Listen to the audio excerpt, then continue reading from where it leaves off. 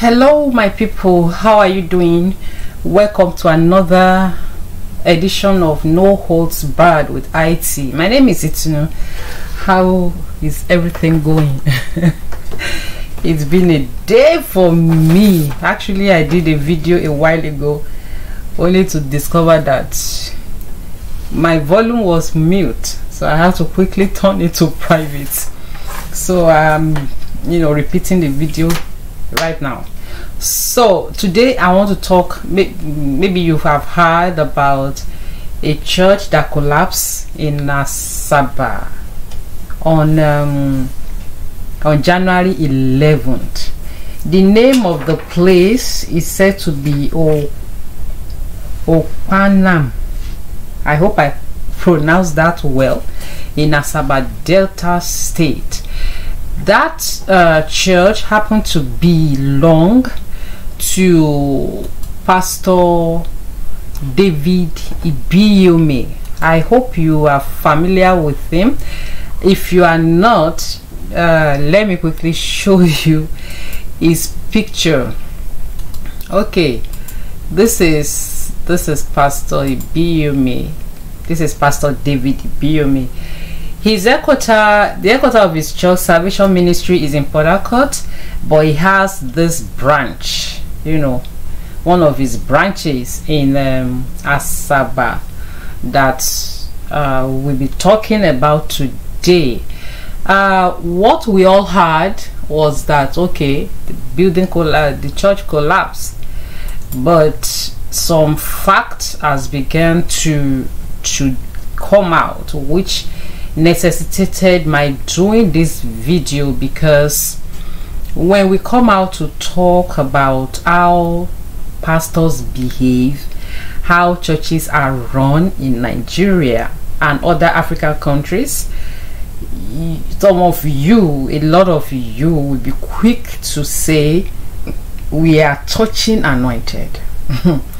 And if we continue this way, a lot of ills that would have been avoided will not be avoided, and one of those ills is the collapse of this church. Okay, we gathered that this church space was a rented space. The church rented it, but over time the building had lost integrity, meaning it was not fit to be used. But the church continued to use it. For what reason, I don't know. Not only that, the church continued to use it. On this day that it collapsed, it was said to be shaking. The building was shaking, and the pastor of that branch, I still try to find out what his name is, but I have not been able to get his name. He insisted that the congregants should be praying, because according to him, that shaking was a demonic attack. And people stayed there true to his words, and they began to pray. The few people that didn't leave their brains back at home while coming to church ran out of the building, and some of them were able to make videos that are now that has gone viral on the social media. I want you to look at one of them, and when I come back, we'll come and talk about it. Have a look.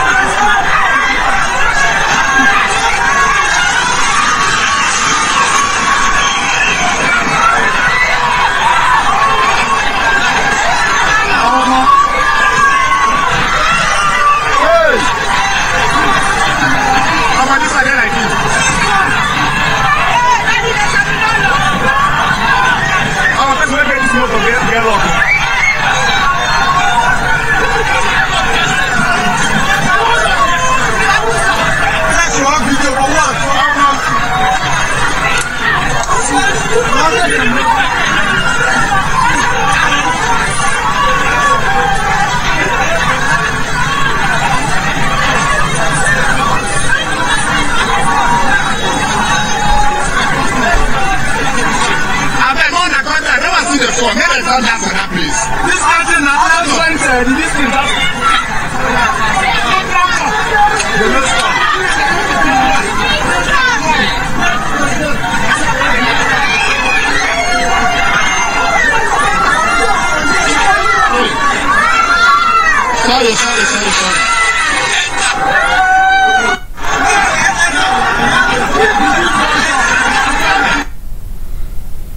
Okay, so you saw that this guy that was recording, you heard him said, make we now come out. They were still there praying because their pastor said it was a demonic attack. That was why the building was shaking.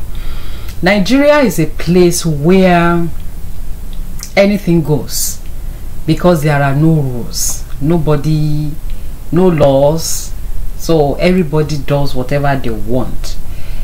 That's why anybody can put up any structure anywhere. Not only that, anybody can put structure anywhere. How about people that are using the structure? How about people that felt comfortable to be coming to this kind of building? Before a building can be shaken, people will have noticed a lot of defect on the building. A building will not collapse, and it wouldn't have given some signs, but because people don't think, people are they so lock up their brain because of religion in Nigeria, and meanwhile they don't even know God. Because if you know God, this service was said to be, okay, they were doing 21-day fasting, which a lot of churches began fasting at the beginning of the year. Oh, fine, that's fantastic. Now they went for evening service to break their fast. See, you people cannot turn God to liar. God doesn't lie, and you, by your behavior, cannot turn God to a liar. When you now say you go to church and this kind of thing happen, and then what do you want people to be saying to God because of your own stupidity? I don't know what, for all I can guess about the way church leaders behave in Nigeria. Who knows? Maybe this pastor has been complaining that, hey, where we are using, complaining to their headquarters in Port Harcourt, that okay, where we're using in this place is not good, we need another place. They will not give the branch money to rent another place. The people among themselves will still task themselves. Yeah, somebody selling pure water, the other one selling granules, the other one selling pepper. All of them will still gather money together to pay for rent of the space they use for service. So what if the pastor has been saying that this place wasn't good and nothing was coming forth from the headquarters? Even at that, why would he, when the building was said to be shaking, why would he say it was a demonic attack? The failure of government in Nigeria has made people has really affected the psyche of people, such that social problems are now lumped with spiritual ones. For instance, someone that didn't even get admission until when he or she turned 2022, fine, maybe the person will have done JAMB a couple of times with the strike in schools and not everything. Let's say the person now graduate at 30, 29, 30, 27, 28, 30, and then for the next 10 years he's looking for a job, and then you expect such person to put a woman in the house, and then they will say, oh, he's not married. How will he be married when he doesn't have a job? And then he will begin to go from one mountain to the other, and someone, a prophet, somebody will be telling him, oh, it's somebody in your father's house that is not allowing you to get married. I mean, I wrote a story back then working with the Guardian newspaper. I wrote a story there. I titled it Christ Nigeria PLC, because the number of churches in Nigeria is I don't know which other country has the volume of churches we have in Nigeria. Still, vices still rampant. We are still grappling with Boko Haram, kidnappers, ritual killers, boys now that are plucking the eyes of their girlfriend. We are still grappling with that. Then this needless death. Now Davidibiyeomie went to visit some victims in the hospital, children, you know, that were affected. Like I said, this is him. This is him. He went to visit some of, you know, some visit them in the hospital, and the sad thing now will be that they will be happy. Hey, pastor came to visit us. People are so foolish. People are so, they don't want to be responsible for themselves. This man should be, if it were a country that they know what they are doing, he should, and the owner of that house should be to be sued and made to pay damages to people that a lot of people died. We don't know the figure yet, because in Nigeria no data really exists. That's the building caving in, and they were there praying. This was it when it was still shaking, and they were there. You can see that there are additional something being, there are fresh blocks being molded on the building. That building is not it's not a new building, but you can see that work was going on there.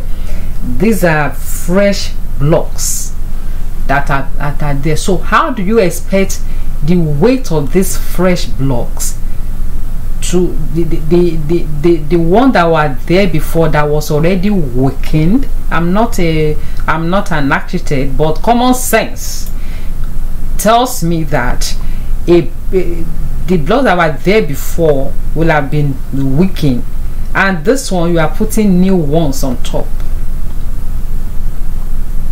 How will it not collapse?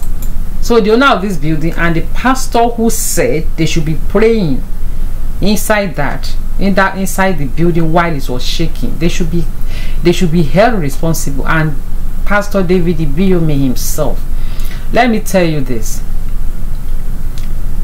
in this country, in the area where I live, there is limit to capacity of the capacity a building can take, be it church or an event center. For instance, if the capacity of a church is 150 people, for instance, and or an event center anywhere, and they see that more than 150 people converge in that building, policemen will come and shut the service down. Yes, policemen will come and shut the service down, or the event, whatever they are doing, even if it is wedding, whatever, they will shut it down. So that is why people send invitation. They want you to RSVP. You want to know who is coming. You don't just get crashed on people's event. If you are not invited, you don't go there. But in Nigeria, All these people are semi-demigods, so nobody touches them.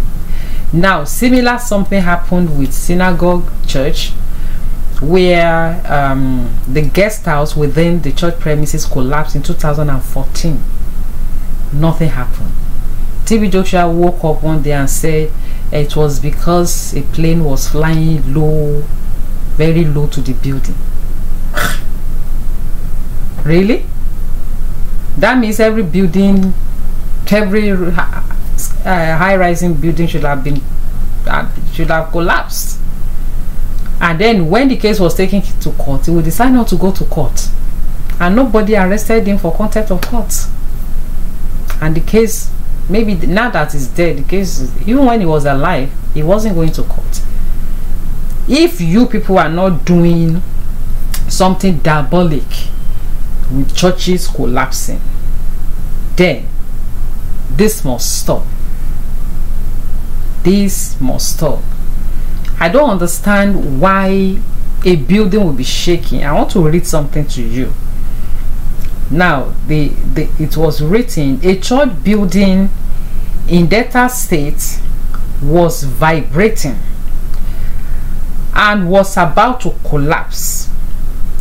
The pastor instructed members to remain inside and pray to defeat the demonic attack. Those outside taking pictures were those that ran out, like I said, those who didn't leave their brains at all, while many of them remained inside until the church collapsed on them with casualties. What kind of faith is this? You want to say you have faith by staying in there, right? Thou shalt not tempt the Lord thy God. God cannot be mocked. Whatever you human being are supposed to do, God will not come down from heaven to do it.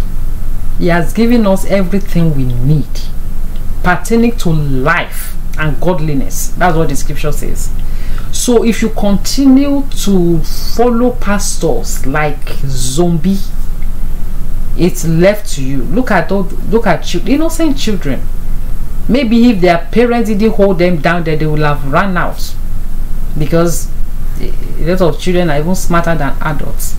If you don't stop, if you don't realize that you have a God that you have access to, that you don't need an intermediary between you and God. I'm not saying you shouldn't have your pastor. I'm a Christian, I have a pastor in my church, but hey, I have my brain too. That one comes first. So if a pastor, if a building was about to collapse and your pastor says stay inside and you stayed inside, then you are, I don't know what I can call you. And there is a stupid girl in that video who was reminding the guy that was recording. Yes, I guess she's I call her stupid because she is. I call her, if not that this guy recorded this thing, we would have known anything. The social media is bringing a lot of things out. A lot. Maybe she's, I'm sure she'll be a member of that church, so she doesn't want to offend her pastor. The building are collapsing on all your other members, and you still feel your allegiance is to your pastor. If this kind of thing, if there are no checks and balances in the way Nigeria is run, this kind of thing will continue to happen. And your destiny is not in the hands of your pastor. Your destiny is in your hands. That's why we come out sometimes to create awareness. Stop playing games with your lives, all in the name of religion. After all, you people don't even know that God. You still behave like as if you don't know him. If you don't see God as your father who talks to you, and you still think you need somebody, an intermediary between you and him, then you are not a Christian. You are just a church goer. Because the Bible tells me that when Christ died, the veil of the temple was rendered into two. That means you have access to him. Why will you need? I used to make an analogy. You went to meet your uncle to go and help you collect your school fees from your father. What will your uncle say? The first question he will ask you is, what happened? What did you do to your father? You say nothing. Then you say, then go and ask him. Go and ask him yourself. So why do you need somebody to talk to God on your behalf? So guys, let me know your thoughts. The one that happened in TB Joshua's church happened on September 12, 2014. This is 2020. Nothing came out of it. Over 100 people died, including over 80 South Africans and some other nationals. Everything died down like that. Now this one again, they don't even have the data yet. They are saying 8 people, 10 people, a lot of casualties. Let me know your thoughts. What is the way forward in Nigeria? What is your thought on the way people follow pastors like zombies, you know, without thinking? Let me know your thoughts. Let me know what you think about this building collapse.